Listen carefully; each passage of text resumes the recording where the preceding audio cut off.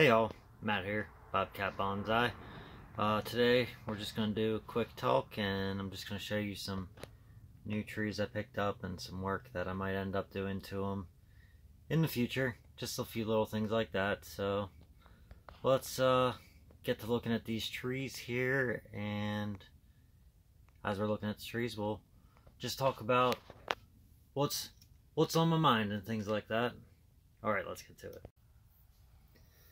Alright, so to start with, I've got this little Shimpaku juniper here. It looks a little bit rough, and we'll have to get this all cleaned up and everything, but I think it's going to be okay. I'm not really a big fan of the shape or anything anyway, so we'll just have to get all this dead cleaned out of it, and then we'll get everything brushed down. What sold me on it was I saw a lot of good looking buds down lower, and I'm looking forward to working with those and seeing what comes from it, because as you can see on the top here, not too much looks promising. So other things on top of that would be, I know it's Thursday and we normally do tree search Thursdays, but my schedule's about to become super busy, not only with these trees, but I have 3 kids, and all 3 kids are involved in sports, and it just leads to everything being a very, very hectic time of year. So I won't have the time to do my tree search Thursdays going through in spring.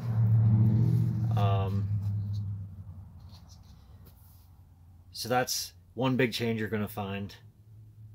I do plan on still trying to make as many videos as what I do now. I'm not sure if that's going to be possible, but I will make as many videos as I possibly can.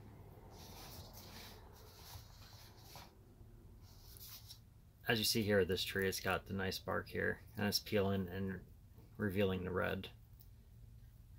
Sorry, this is definitely a video that's going to bounce around a lot between 2 different subjects. But, so, I thought it all looked really rough, and then I looked right here, and this part looks like it's thriving so good that I'm okay with how rough the rest of this looks, because this tree's still fighting strong. It just needs to be able to get through all this craziness that's going on right now. So, that is my plan with this Shimpaku juniper here. Let me slide you back a little bit further, give you a little look-see.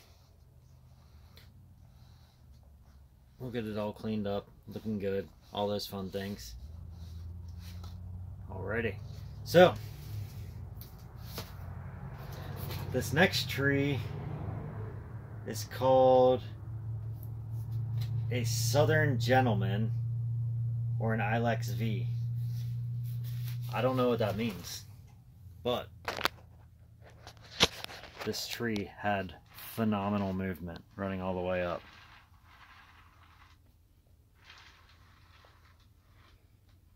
So I couldn't help but buy this.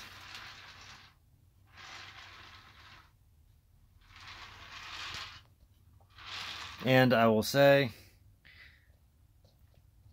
since we don't really have much taper, this one's we're probably gonna hit an air layer in here this year. So we'll put an air layer here this year, which will then give me a twin trunk to run off of. Then I want this to come up and take off as the new leader right through here, which then was snipped there. That's dead. That's growing out healthily there. We'll have to check though as we get through all of it and see later on.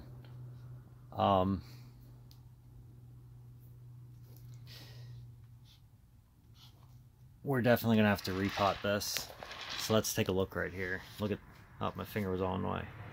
That's all the roots, just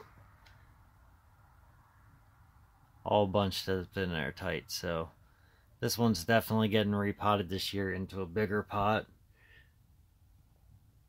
This spring, I don't think I'm going to have too many